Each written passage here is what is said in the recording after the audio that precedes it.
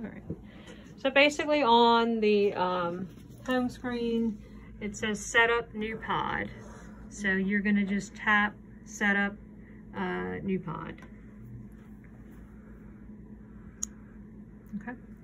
So on this screen, and basically each screen just kind of tells you what to do. So it says here to fill new pod with the insulin.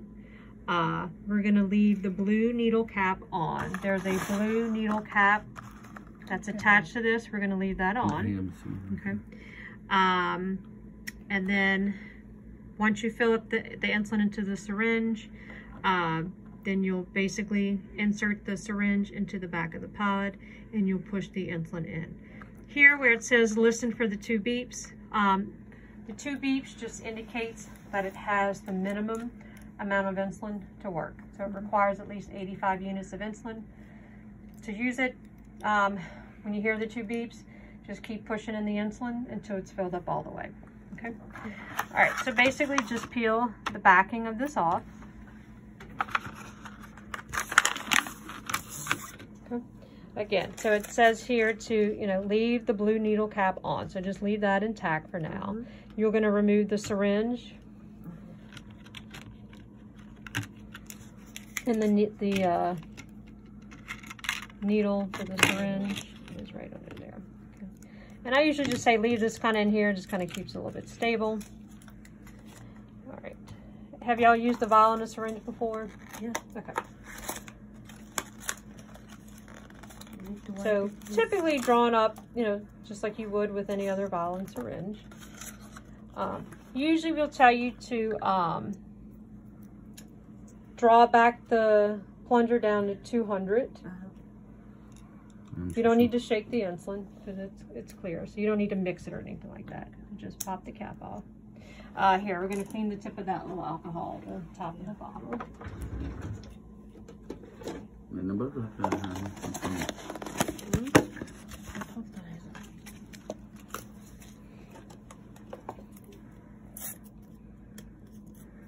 Okay, so just clean that with some alcohol. Okay, just pull that cap straight off. All right, pull the plunger down to 200. Leave this leave that on the table. Pull the plunger down to 200. 200.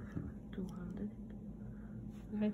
Now just insert straight down and then push the plunger all the way down and then flip it upside down. Okay. And then draw back to the 200. If you see a lot of air, just push back up and start over.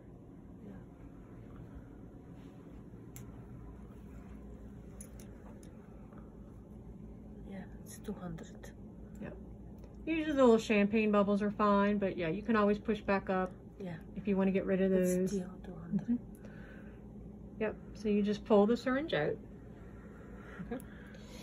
All right. And then the syringe is going to go where that arrow is. There's a hole there. The syringe goes straight down in the middle. And then just push the insulin in.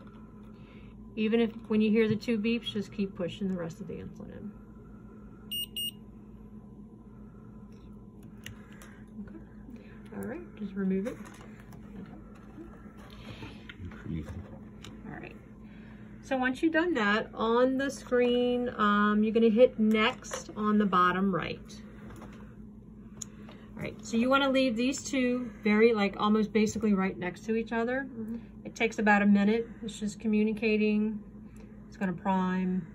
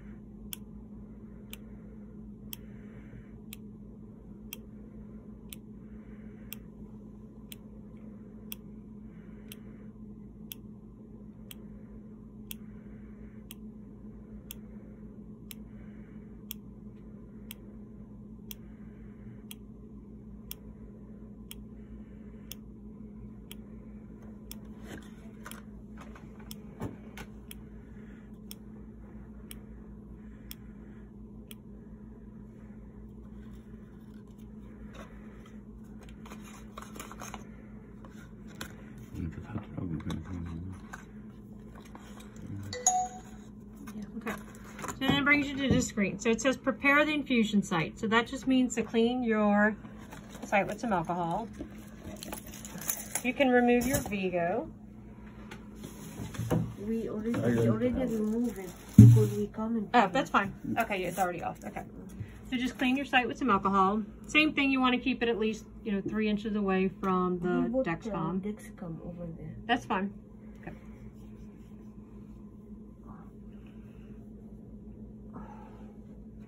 Yeah.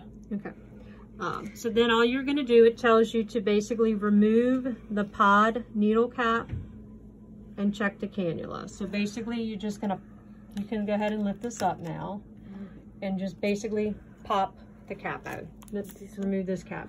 Pop that cap off. Like that? Mm-hmm. Yep. And all it's basically telling you to do is just check to make sure that there's nothing coming out of that hole there. Okay? Mm-hmm.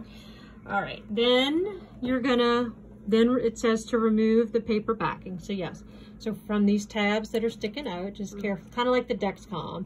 There's 2. They go in each different direction. So just carefully remove the paper backing. Yep.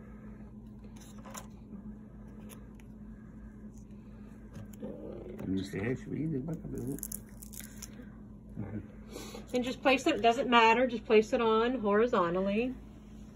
Like that? Other way. I usually say the other way. It really doesn't matter. I usually side to side. Like, yep, there like you go. That? Mm-hmm.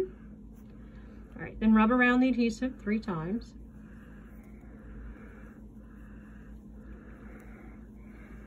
Okay. All right, then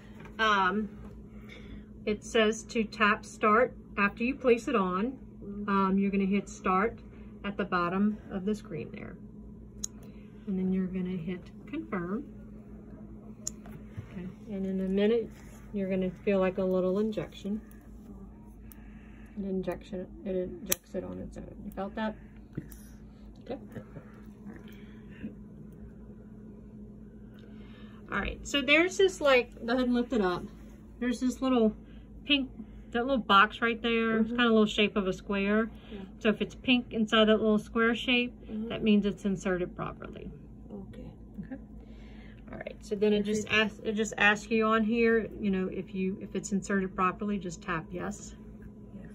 If I didn't see the pink one, does that mean? Then you'd have to remove it and put a new one on. Okay. At the bottom, you can just hit close. Okay. All right, so just a couple of things on here. That 50 plus, that means you have more than 50 units of insulin in here. Once it gets below 50, it's going to count down. So it'll say 49, 48, 47. Okay. So we know how much lift. Yeah. It's going to alert you when you get down to 10 units. Okay. This is what I was talking about. The bottle of the insulin down at the bottom. So when it's time to eat, all you're going to do is tap the little bottle.